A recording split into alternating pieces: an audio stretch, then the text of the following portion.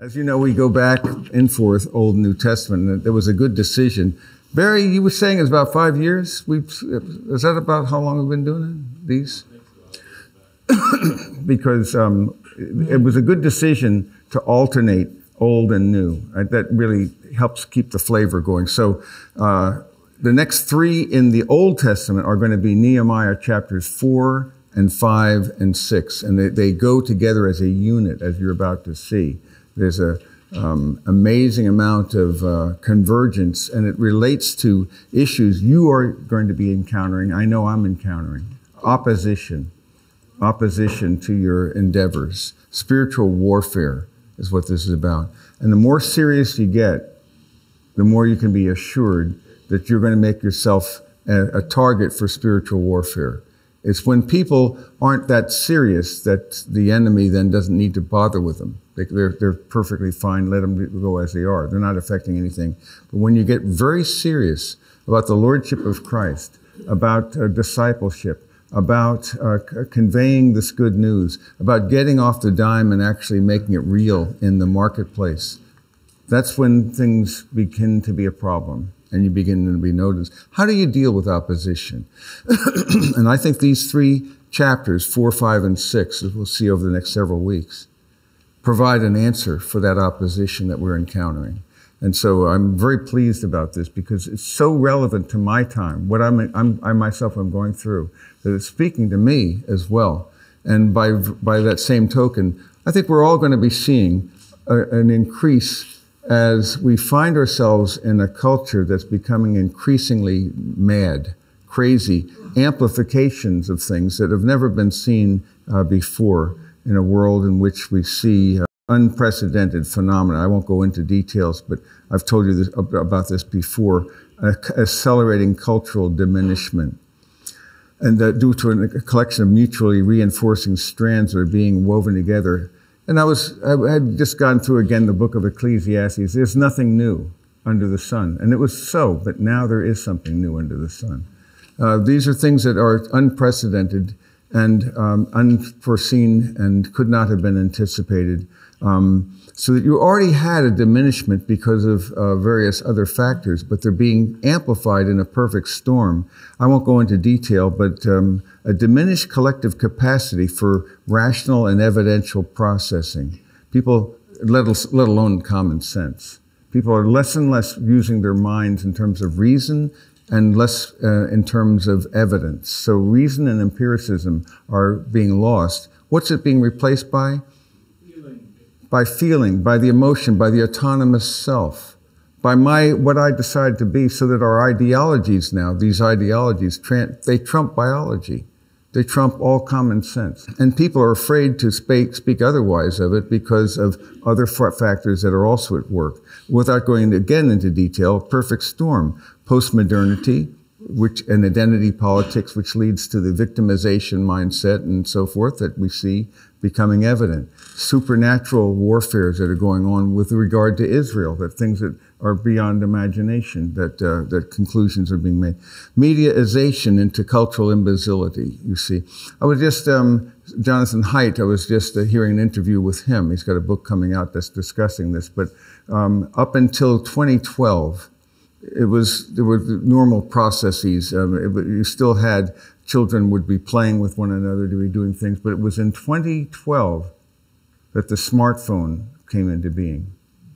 And with that, we went into a phone culture, and people were lost. And it's been the suicides and the other effects that have been so absolutely unprecedented in human history. This is a new thing because they're no longer being socialized and so forth. So this smartphone technologies, which can be used for great ill, but can be used for great good as well.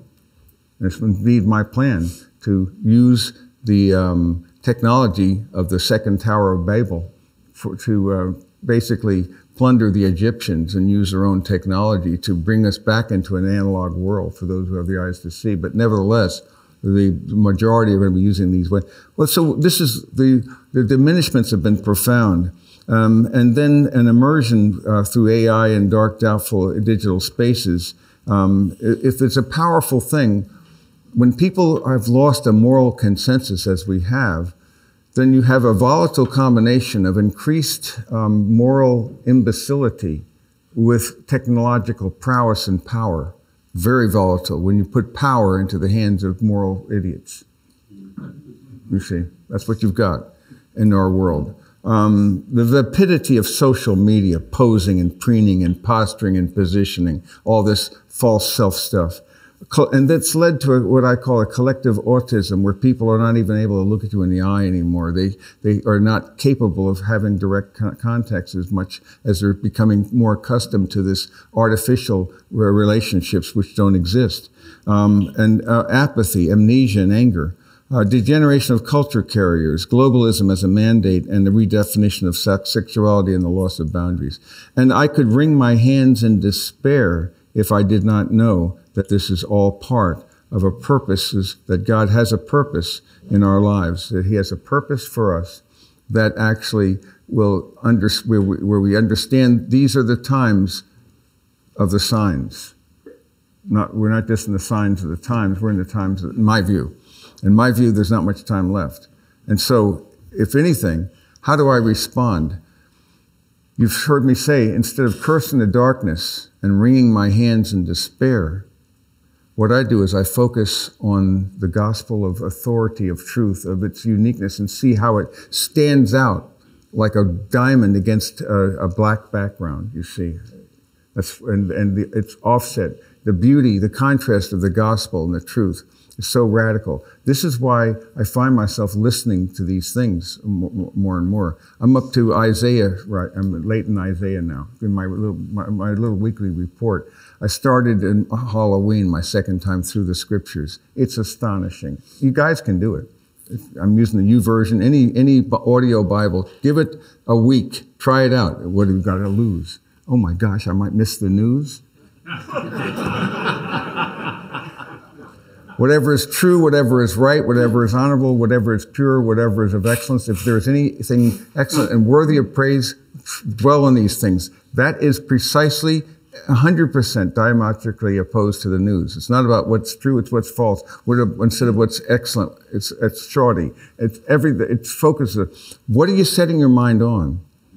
And you need to ask yourself, why am I here in this? And I'm in this warfare for a reason. And God's placed you, every one of you here, and He's contextualized you in an arena of influence for His purposes. And your work, your marketplace ministry is what we're dealing with here. Ministry in the marketplace means that you see there's no sacred, secular dichotomy, but the more serious you get about your faith, the more opposition you're going to encounter. And that's what we're going to be exploring as we look at this text. Just to contextualize it a bit more, though, again, just going back to the theme and purpose of this book. So understanding our times, knowing how we ought to live is very critical. We need to understand our times. I know enough about them without getting granular, you see. And what I want to understand is, instead of focusing on the times, I want to refocusing on the eternities. So I want to actually be a man whose mind is fixed on the things above, as we are commanded to do. This is not a suggestion, set your mind on the things above, not in the things on earth. But it's a command, because when your heart is right and it's focusing on Him, then the lure of the world begins to lose its pull, and you are now called to be a pilgrim in this world who will have an impact that will be incalculably diffusive. It'll touch the lives of others in ways you can't ever predict or imagine. It's an amazing thought. So you have this purpose. Now let me go back to contextualize the theme and purpose of this book again. This was Ezra Judah's religious restoration. He was really a priest, and so you have that side. Nehemiah focuses on the political and geographic restoration, and the rebuilding of Jerusalem's walls are seen here, the political and geographic restoration.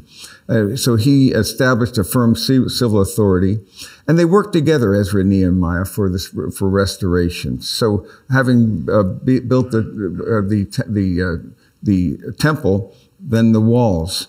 So it was a natural sequel, and that's why these two go together so well as they naturally do. But the purpose is to show the hand of God toward his people.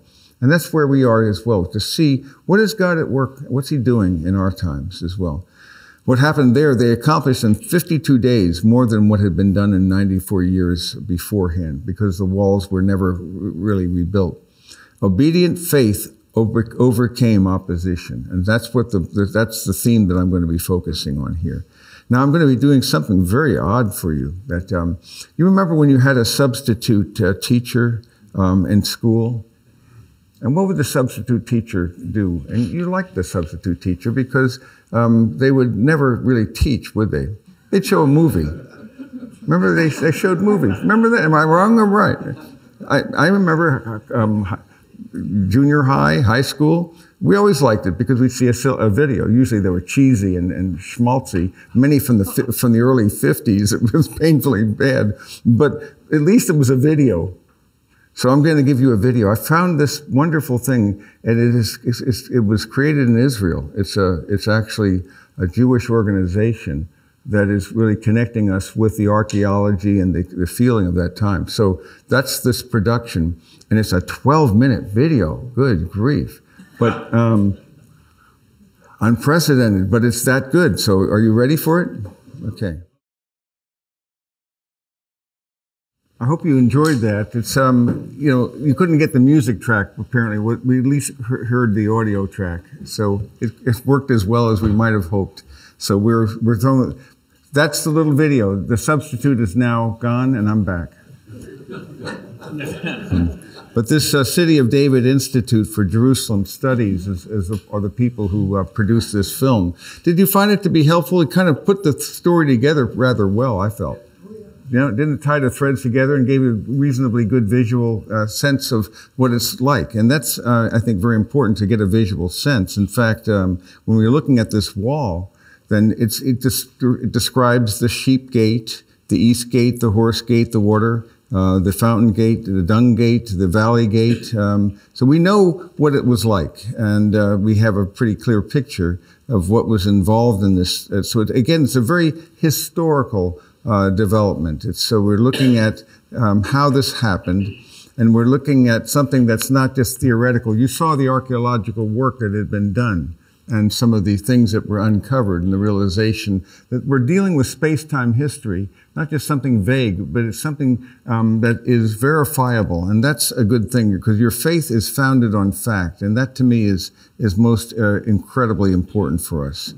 I came across this article on Bible.org by Stephen J. Cole that I'd like to take you through this on the next on chapter 4, and he then continues in 5 and 6. I found it to be exceedingly valuable, and appreciated his work on this. I have I must have several hundred, if not more, resources of my own on Bible.org. So that's a nice little website and so forth. But I sometimes go there, and I strongly recommend it to you. You're looking up you want to learn about a particular chapter of Scripture, just look it up. And it's amazing the resources they've got there. So that's good to do. But this article, though, really tied it together as well as I've ever seen. So I wanted to walk you through these thoughts. When Igor Sikorsky was 12, his parents told him that competent authorities had already proved human flight impossible. He went on to build the first helicopter. In his American plant, he posted this sign. According to the recognized aerotechnical test, the Bumblebee can't fly because of the shape and weight of its body in relation to the total wing area. The Bumblebee does not know this, so he goes ahead and flies anyway. So he doesn't know this. The reality is, who told you that this can't be? What's your source of authority? Is it the one who is the infinite, eternal one who made all that is beautiful and true and good?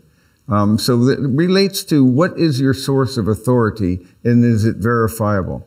One of the themes that I find myself focusing on a good deal is that whole area. I'm posting articles on Christianity.com. And so we first of all went through the 12 basic objections against Christianity, you see. One of them, of course, is how do you know the Bible isn't full of contradictions and errors? So we took that whole chapter and turned it into an article. So it really helps us in doing it that way. Let me just see. So here's why we can trust the reliability of the Bible. So we've been articleizing, to coin a term, articleizing my chapters. And I plan to do that with all my chapters of my books. Because putting the cookies in a lower shelf, making them more available to give the synthesis of that whole, so it's got to be under 2,000 words. That's the key. So here's my overall teaching about the accuracy of the Bible, and you can see about the authority of the Bible and so forth, and we'll go into more detail. So obviously you can use the chapter, a great deal more detail, but it's boiled it down in a concise way, because these are questions that you know you're going to be encountering again and again. So does God exist? Why believe in miracles? Isn't Christianity just a psychological crutch? And then the fourth one is the Bible reliable? The fifth one is, does God make sense in a world full of sufferings? That'll be the big one. But the interesting thing is, the atheist who speaks about how could a good God allow that to happen has to appeal to a good God for it to happen. Because unless ultimate reality is moral, you can't morally condemn it. In other words, what's your category for morality? If you don't have an absolute for morality, then your idea is just your own opinion. So they're defeated. And also, they have no answer to the problem of the injustice that they're describing, because in their philosophy, people will literally get away forever with murder. But in the scriptures, no, they will not. Payday one day. And so the very God who actually makes this possible is the very God who tells us that he will vindicate and no one will get away because it's a moral universe. It's amazing stuff. All these things connect together. And so that's why the more you focus on this worldview, the more you see God's given us a blueprint and a map for living, and then other questions of this nature. But I call this to your attention because these are important things for us to wrestle with together, to say, is this true? And if it is true, then what are the implications for our lives? And that's so critical. At any rate, we're looking at this. Let me just go here. And what we see is a sequence, and I'm going to be going into this in these three chapters. There's a series of, first of all, chapter 3, though, before is an advance, but then there's a setback. So they go to the city, and then there's a setback. Then there's an advance, then a setback. Another advance and setback in chapter 4. Then another, and at the end of our chapter, then a setback in 5. Advance, setback, advance, setback. So the Christian life is a conflict. You know this. This is not surprising. There are going to be times of many opportunities and times of few opportunities. In fact, God wants us to forge the experiences, the wisdom we've gained in times of few opportunities when we're at the bottom. He wants us to use that so we have wisdom and perspective when there are times of many opportunities. You see, so you forge wisdom in those times, and then there'll be a rhythm, and you'll have things may open up, but use that wisdom that you've forged in that time. So it's a conflict, and even though it's God's will for you to go strong in faith and to labor and to advance His kingdom, He doesn't remove the opposition. If you respond properly, the opposition will drive you to greater dependence on the Lord and to greater determination to do what He called you to do. And I think that's correct. So I think I couldn't put it better myself. I think that's exactly what we're looking at. So the first defense against the enemy is to be aware of the kinds of opposition that he uses. And he mentions 6 forms in our chapter. And so I'll just mention them very briefly. But let's take a quick look at the chapter itself. So here we have the work is ridiculed. So they advance and then setback, advance, setback. And so they're mocking them and say, what are these feeble Jews doing? They're going to restore for themselves. Can they offer sacrifice? Can they finish in a day? Can they revive the stones from the dusty rubble, even the burned ones? And so these people who are actually mutually enemies, but they unite together against the Jews. And then the response of prayer, you see. And we're going to see how they respond in this opposition. They built the wall. It was joined together to half its height because the people had a mind to work. So there's an advance, but then there's an opposition. They heard about that and they were enraged and they conspired. And so the discouragement then they used to overcome them but then they have prayed to their God. So you see opposition, response. And the enemies then continued to pursue this, and they will come up against us from every place, and I stationed them in the lowest part. Don't be afraid of them. Remember the Lord. So back and forth, you're going to be seeing what we're talking about. The enemies heard about this, that God had frustrated their plan. So we all returned to the wall. And then half the servants would have their work.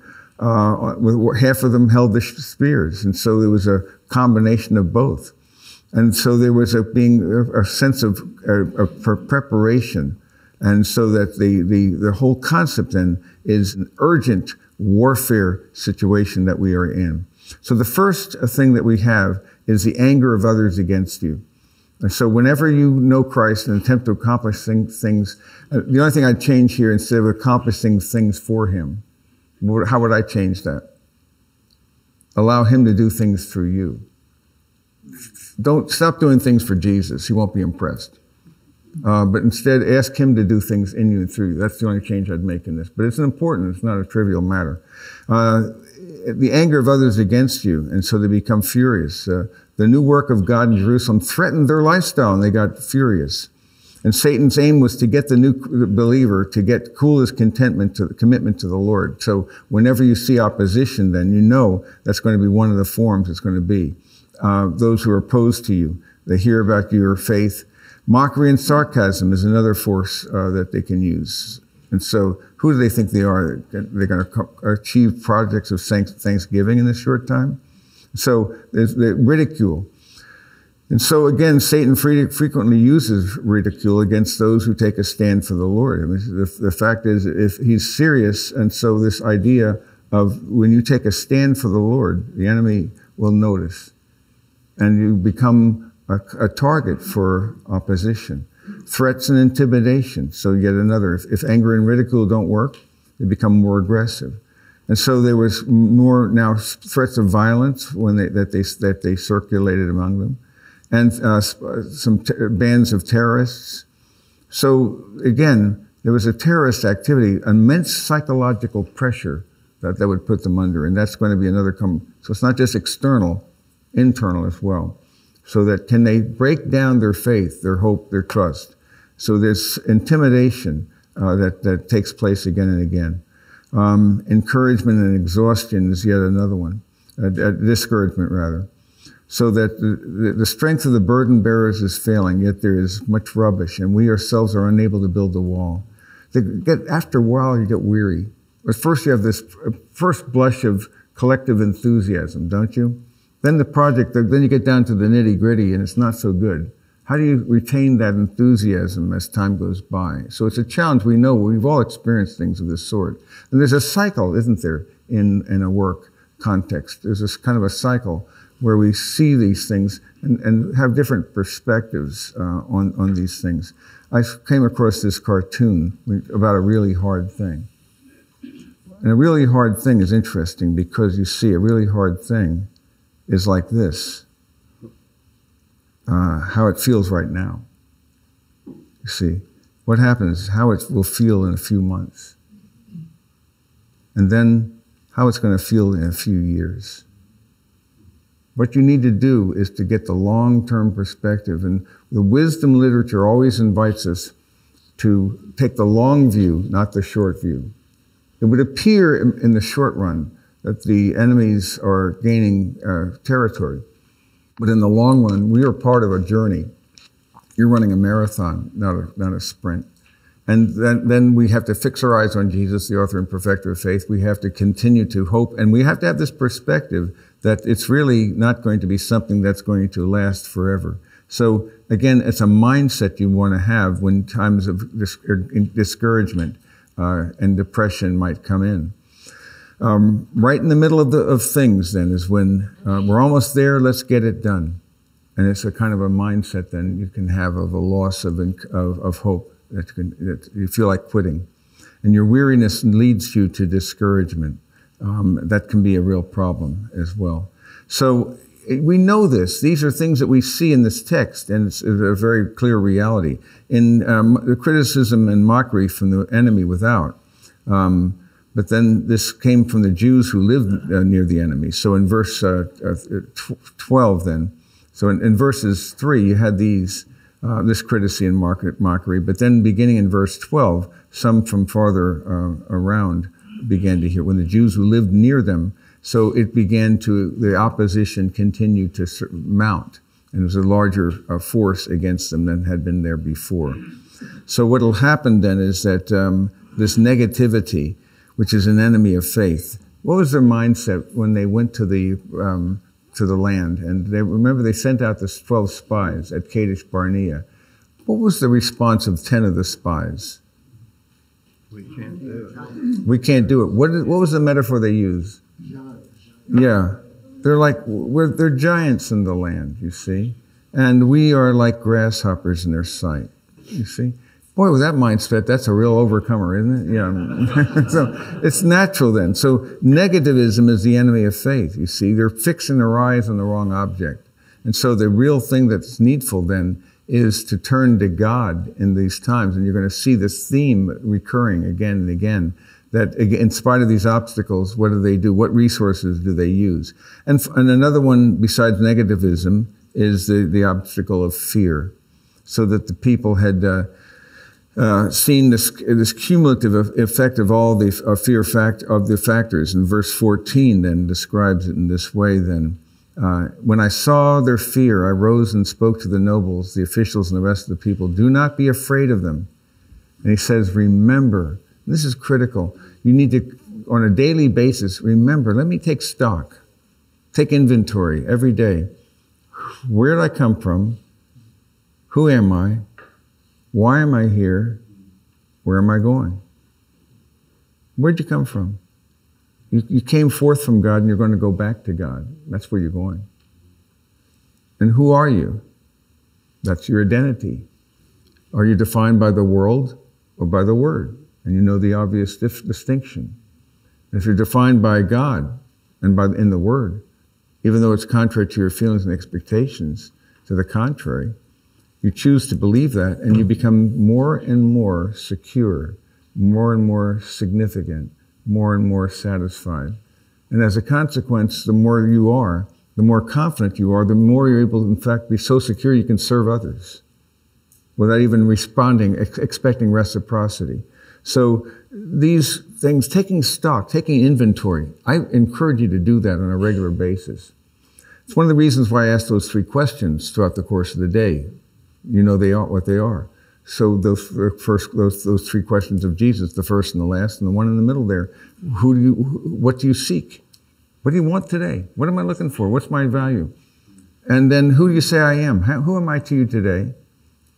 And then, do you love me more than these? There's always going to be oppositions. There's always going to be idols for destruction that they're going to constantly pull you down and tether you to the visible and the now.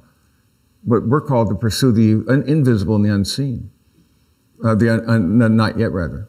So when we see this, then you have to fix your eyes back on Jesus, and there's a constant exercise, you see, of growth, of steadiness.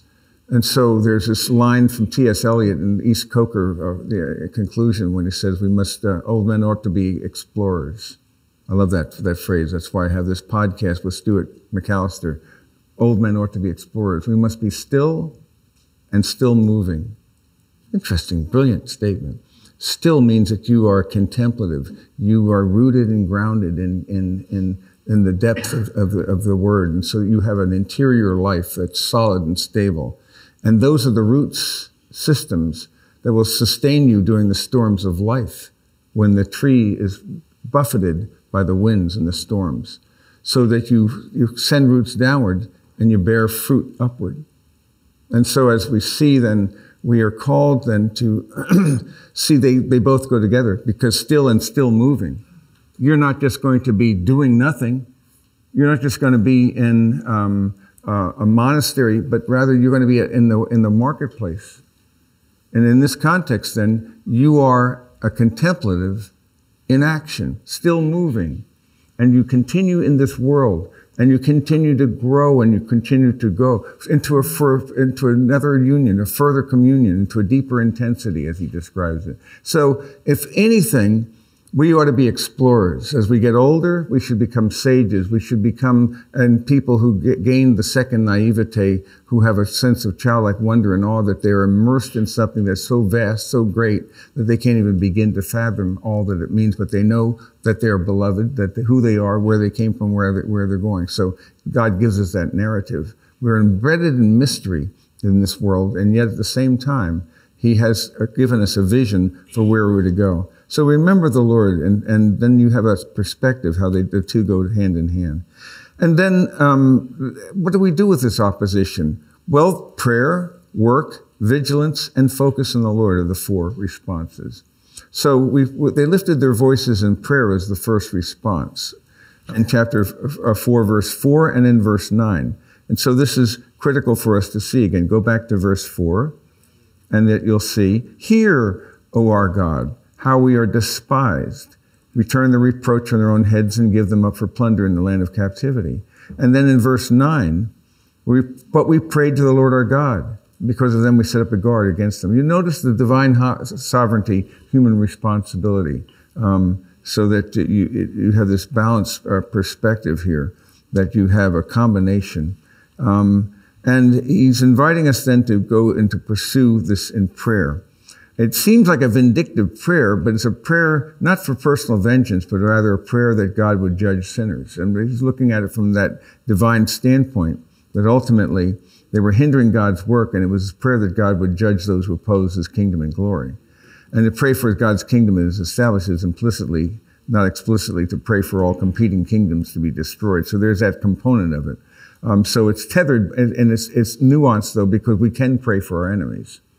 That's a lovely thing about this. He calls us to love our enemies because it's possible for you, in the agape of Christ, to seek the highest good of the object loved, even though you don't like them.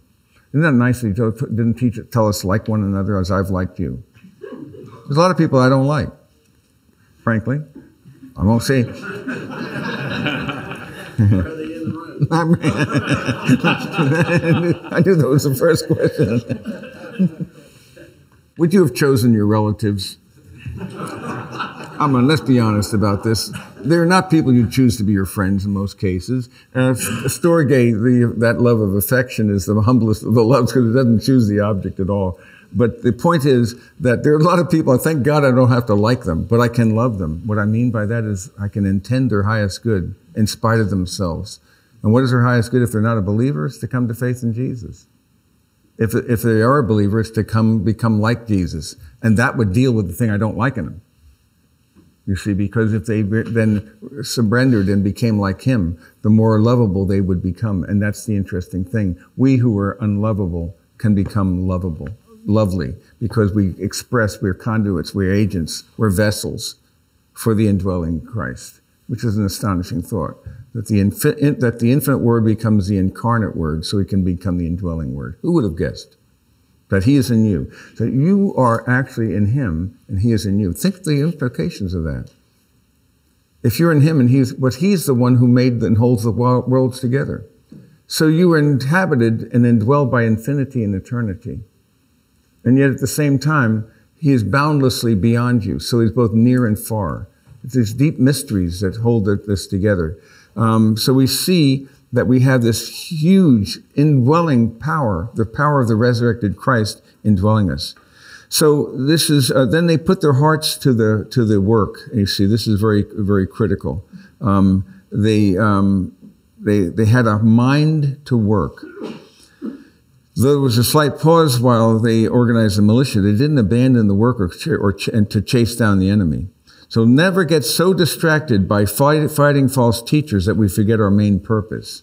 Yes, the elders were to protect them against false teaching, but the way you deal with false teaching is not to do the false teaching, but to show them the truth. So you teach them what a real bill looks like by teaching them to understand the real article, not the counterfeit. Then when you know the real bill so well, you'll detect the counterfeit because there's so many different ways you can counterfeit it. So don't get so focused on that. Both the sword and the trowel are necessary, but the reason for the sword is so that we can use the trowel. That phrase, trust God and keep your powder dry, You say that's the keeping your eyes on the enemies in vigilance. So at the same time, they trusted God, but they also were vigilant, weren't they? So you have a wonderful balance of divine sovereignty and human responsibility, that they understand that they are to be trusting in God, but it doesn't mean they're to be passive, let go and let God, but rather they are in fact inviting him to use them and to encourage them and to give them the capacity for vigilance. They didn't take their clothes off at night so that they would be ready to defend the city. This was not an easy time. It was an all or nothing effort. And so we realize that we're often oblivious to the dangers that come from our adversary, the devil, who seeks to devour us, and we don't use the full armor of God. So this is the danger here. We need a network of brothers and sisters in the Lord with whom we can rally to when the enemy attacks, because it's going to happen more and more. We're going to need each other more, not less. And it's going to be very critical. And then finally, they kept their minds focused on the Lord. Remember this wonderful text in verse 14, because it's so critical for us to see. He says, am I in verse 14? Yes, do not be afraid. Remember the Lord, who is great and awesome. Fight for your brothers, your sons, your daughters, your wives, and your houses. So be dependent upon him while you, in fact, engage in this warfare. It's not a passivity. It's to be vigilant and to remember him in your life. So when opposition hits, it's easy to get your focus off the Lord and onto your problems. That's why we're to set our mind on the things above and realize that no temptation has overtaken you, but it's such as is common to man. And God is faithful, who will not allow you to be tempted beyond what you're able, but with the temptation will provide the way of escape also, that you may be able to endure it. So keep your mind focused on the Lord. It's an interesting thing that is cited about Will Durant. Rome remained great as long as she had enemies who forced her to unity, vision, and heroism. When she had overcome all her enemies, she flourished for a moment and then began to die. Opposition is what kept Rome strong.